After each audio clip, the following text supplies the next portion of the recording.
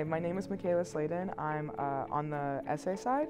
I have a public management track and I have an individually designed concentration of educational social justice. You should ask me about it.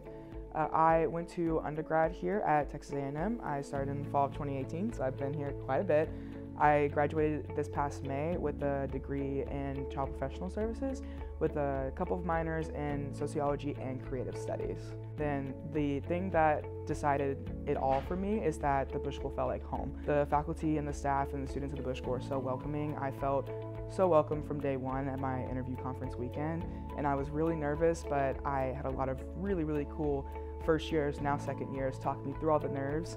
And I would say if you were a prospective student considering this program, it truly does feel like home. It is the best value of any program you'll find in the state of Texas, if not the country, in my opinion, and the quality of education here is no other. I loved my first semester because of a wide variety of reasons, right? So I mentioned that I studied child professional services. It's quite different from policy work.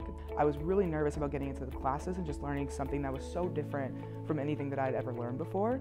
But the professors made it so easy to acclimate. We started off really slow and we did increase in pace, but everything worked out great.